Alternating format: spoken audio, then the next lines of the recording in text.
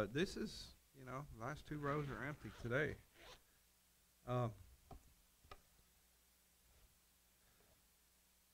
I'm doing a devotion. That's right. 5 minutes. Okay, see, our service starts with the 5-minute devotion, and I normally preach for 20 minutes. Oh, wait, I was a recruiter, so I kind of stretched things a little bit. So I normally preach for 30 to 40 minutes, 45 minutes, 50 minutes. Okay. All right. Steve, you can do whatever you want with this group. You stay up here as long as you want. Our record is 55 minutes, I think, 57. So, I'm going to read a verse out of 3 John. It's the last book in the Bible. Well, it's actually right before Revelation, I think. Well, then you have Jude, too. So, you have the book of Jude, but then John, 3 John. Let's pray for our whole entire service and those that are absent. Lord, we just come before you this morning, Lord, and I ask that your Spirit fall upon this place and guide us in your truth, Lord. Lord, that you would guard our hearts and our minds this morning, and Lord, that we would see your truth, Lord. And Lord, that this service would glorify you, and Lord, that you would be pleased in it. And Lord, I ask that you anoint Stephen's lips as he speaks this morning. And Lord, let him speak what you want him to speak, Lord. And Lord, let us hear the word this morning. And Lord, as our worship goes up before you, as our music worship goes up before you this morning, Lord, please take joy and glory in it, Lord. Lord, for we are not worthy to come before your throne, but Lord, through your Son, Jesus Christ, we are worthy. And Lord, if it wasn't for your Son, Lord, we wouldn't have any standing. We wouldn't be here. And Lord, we don't stand on our own, Lord. It's only through the blood of Jesus that we come before you. And Lord, I ask right now that if we have any sin in our hearts, Lord, that you would guard against that. And Lord, that this morning's service, Lord, that you would keep our minds and our eyes and our hearts and focused on you and you alone, Lord. Lord, that we would not drift in our minds. Lord, that we would be able to give you glory and honor and praise. In Jesus' name we pray. Amen. 3 John chapter 1, verse 4. Well, actually, there's only one chapter. It says, I have no greater joy than to hear that my children walk in the truth. This is what John says, right?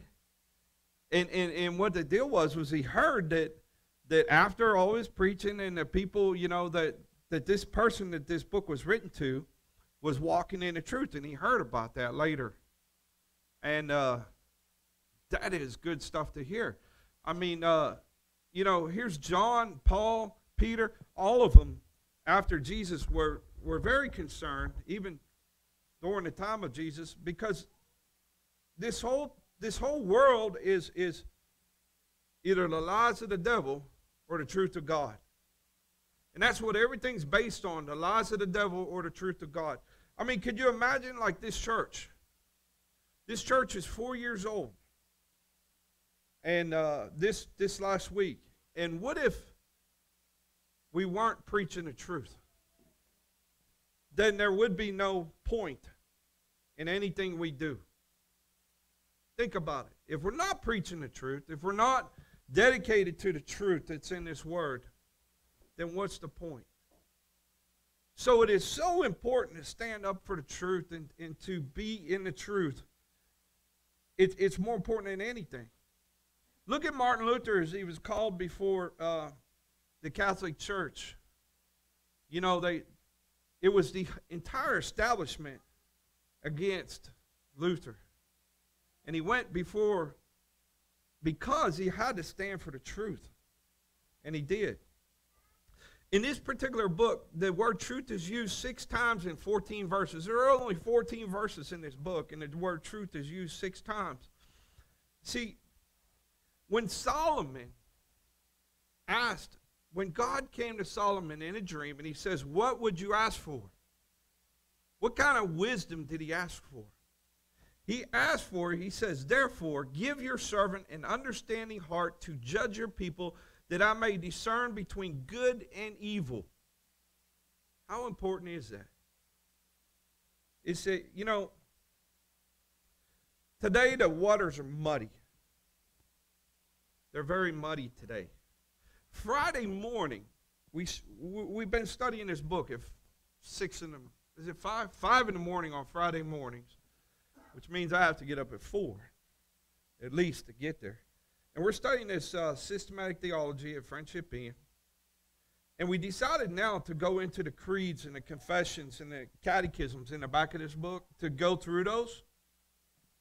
But why do churches today, a lot of them, distance themselves from creeds, confessions, and catechisms? Why? When you look at the Apostles' Creed, the very first one, and then you look at the second one, you see that these things are tailored because there's things that come against the church during that time period. And a bunch of men got together, and women, their wives, of course, got together.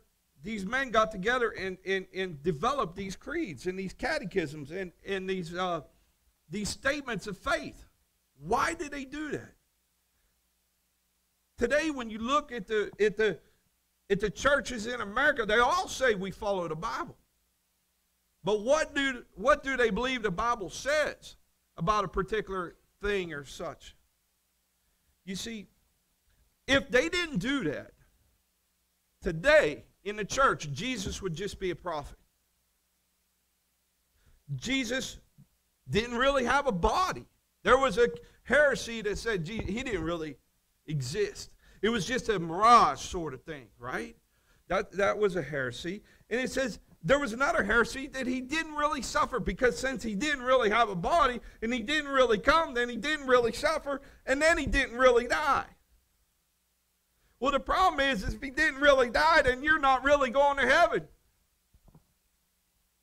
And see, these creeds and confessions came out and said, no, we believe that Jesus Christ and all these attributes afterwards. And that's the reason why they wrote them. I'll give you an example of a more recent deal.